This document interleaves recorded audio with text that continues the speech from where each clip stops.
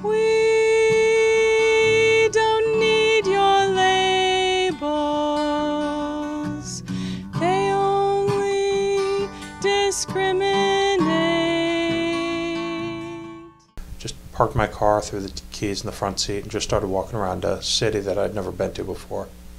And after a couple of days, the police picked me up, and I ended up in a psychiatric facility for close to 40 days, and then I had some relatives down in Pennsylvania who were willing to take me in. Hi, I'm Mark Stevenson, and I am Tim Connor's uncle, and damn proud to be Tim Connor's uncle. When the disease first settled in, the family was so unaware and had so little understanding of it. You were kind of on your own when you were at college.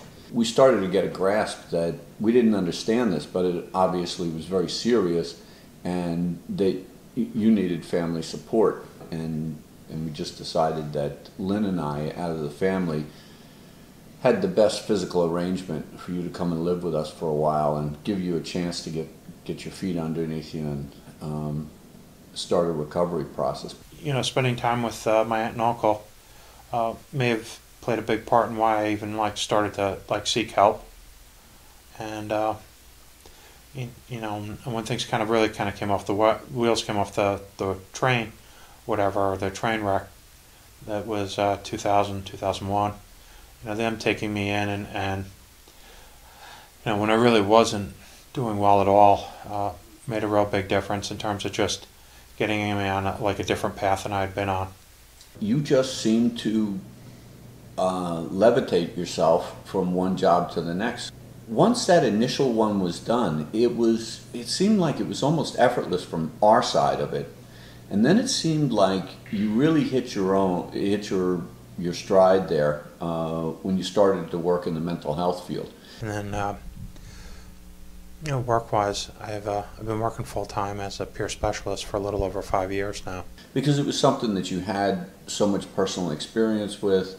You also have a college education, which helps that, you know, when you want to do something, you can read and write and function well. Hi, I'm Tim Connors. I've been a part of Montgomery County's Hearing Voices Network for 15 months. The support of people who share the Voices experience is normalizing and healing. Our local Voices Network coordinator, Berta Britz, suggests Living with Voices by Marius Ram as an alternative introduction to the Hearing Voices experience. Voices often come at us in an intrusive kind of way and can be overwhelming. So one of the things that the Hearing Voices Network approach does is it teaches us to change our relationship with our voices. So in order to build some distance and to build that relationship so you can change it, it helps to understand your voices. And so voice profiling is a way that helps you to build some of that distance so you can relate in a different way to them. Often people are told that the voices are not real. But you know, one of the main tenets of this movement is that the voices are real.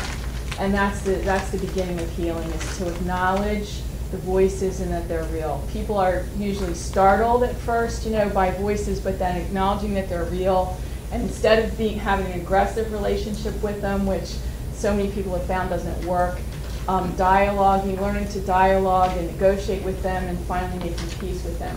Listening to people's story, being an active listener, because it's about the story, not the disease. So as we go through this, the things that maybe you could take away from it are that it is possible for people to recover from mental illness or live with voices in a way that doesn't interfere with having a full and rich life in the community. Part of what we're doing today is also to educate people who do hear voices that there is help out there, and that recovery doesn't necessarily mean having the voices going away completely. And our voices, they have meaning.